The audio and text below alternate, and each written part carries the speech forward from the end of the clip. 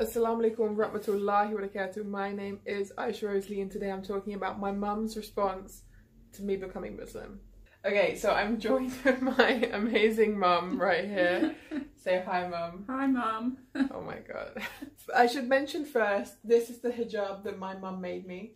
She made this by hand with no sewing machine, nothing. No experience in making any kind of clothes before. She just made it out of the love of her own heart. So I just wanted to point that out first. That's why I'm wearing this hijab. I guess my first question would be, what did you think when I started wearing hijab? Because I started wearing hijab before I became Muslim. I don't know, it's just you. I just accept whatever you do. You didn't think it was like weird or anything? No, I've given up thinking things are weird. You just was accepting the fact that I put this pink hijab on my head and I'd started walking around wearing it. Yeah. You didn't, at that point, did you think that I was going to become Muslim? No. Just thought you'd found something you enjoyed wearing and you couldn't bother to do your hair, so you put something on your head. What about when we went out together, like when we took your dogs for a walk or something, like, and I would sometimes wear it, would you feel weird then? Or like people were looking at us differently? Or no, because I don't really worry what other people think, so... It didn't really bother you? No, it doesn't bother me. As long as you're happy, that's all that matters to me. So I guess one step further than that, again, before I became Muslim, I started going to the mosque, just out of curiosity, the ones in London. What about then, when I said to you, there's this mosque that I'm going to go to? Well, it still didn't bother me. If people want to believe in God, that's not a problem, is it? I don't know if you remember the first time I went to a mosque. Do you remember, like, what you said to me before I went to the mosque? No, I don't remember, sorry. You don't remember? I can't remember what happened yesterday sometimes. Because I remember I joined this group and I said to you that I'm going to go, and it's the first time I've been in this country. I remember you, like, gave me a warning. Do you remember that warning that you gave me? No, sorry. I do vaguely remember saying something to you, but what it was, I can't remember. You did, like, you were very accepting of me going, but you said, look, if you're going to go, just be careful that when you leave the mosque, make sure there's no like men waiting outside for you. But then that's just a general mother's concern. If you was going to a nightclub, I would have said the same thing to you. Just be careful when you leave. Yeah. My caring side of me is it's my job to warn you that there might be some strange people out there. So I guess taking one step further than that, then I started learning how to pray. And then that's when things got a bit different. I even started changing the way I dressed overall. I started wearing like long skirts, covering my ankles and all this kind of stuff. And it went step by step, but I started changing even more. What about then when I was learning how to pray? Still didn't bother me. As long as you're happy, I'm happy. What did you think to yourself? Like, when I was learning how to pray, did you then think that I'm going to start taking this a bit more seriously, that I'm going to actually become Muslim, or do you still think I was in a phase at that point? I don't know. I don't think I really think. I think I just accept whatever's happening. I don't really overthink anything. Were you concerned when I started doing this? No, no concerns. When, you started hearing me reeling off things in Arabic and, no concerns. Putting my head on the ground? No concerns at all. No. No, if that's what you want to do, that's up to you. Literally, like, there wasn't nothing weird about it. No, whatever makes anyone happy. I personally, God is not for me, personally. Yeah. I have no reason why I should or shouldn't believe, so maybe one day someone will convince me differently. But if that's the route someone wants to go down and they get comfort from it, then I'm perfectly okay with that. But what about when I actually became Muslim, when I was like, Mum, I've declared my Shahada? In my experience, you have to let your children follow their own path. Yeah. If I'd have turned around and said to you, I don't want you to do that, there's a chance you'd have just walked away from me. And I don't have the right to say to you what you can and can't do, unless you're doing something really, really stupid or breaking the law. At that time, what did you know about Islam? What did you know about Muslims? Nothing.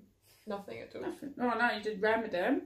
And that's only because of where we used to live and they all used to do Ramadan, but I was baffled at why anyone did it. But you must have had some opinions, like, the media portrays the Muslim world a lot. No, the media portrays terrorists. Yes, they do portray terrorists. And there's good and bad in everyone, and you can't judge everyone by one person. Exactly. I mean, that's completely true.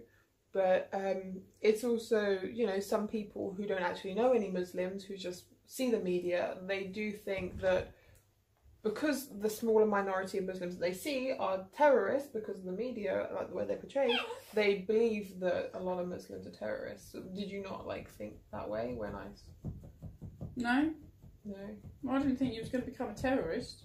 Well, no. I mean, you know the kind of person I am, but you must have thought to yourself, as from my character, from the person that I've been, there must have been some kind of good in what I was seeing for me to want to follow it.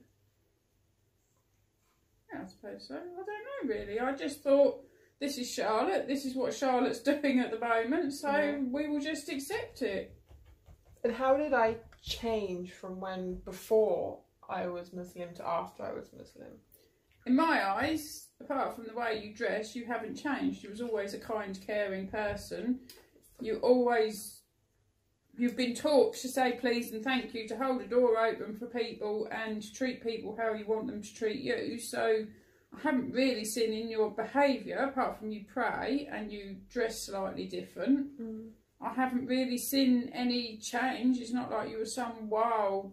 So I can't say that you've become what you've become just because you found God, or whether because so many bad things have happened that you've gone, actually, there are people out there in a much worse state than me, and there's always someone worse off than you, and maybe you think you find your lucky stars and you think, well, I'll help that person. But I know you as the kid, 15 or whatever you was, phoned me up in London and said, Mum, I haven't got the train fare home because I give £20 to a homeless man. I said, why did you give £20 to a homeless man? She said, well, I couldn't ask him for change. You only had a £20 note. You then had no money to get your train home, and we lived in Cambridge. Well, that's adorable. I do not remember that at all. You was 15 maybe. You was at one of your theatre schools, and I'd sent you up with enough money for your train fare and everything, and you phoned me up. I believe you phoned me from a police station as well.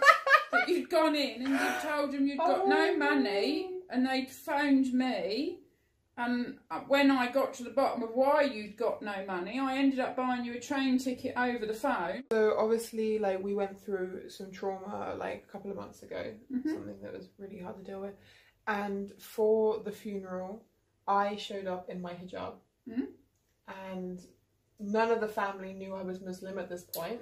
And 10 of the 12 people that were there all judged you. Exactly. Exactly. Actually, the funeral people judged you, the vicar judged you, that had badgered us into doing it because she caught me on the hop. Yeah. Because as far as I'm concerned, I do not come from a religious family. Yeah. And everyone looked at you like you fell off another planet, except me.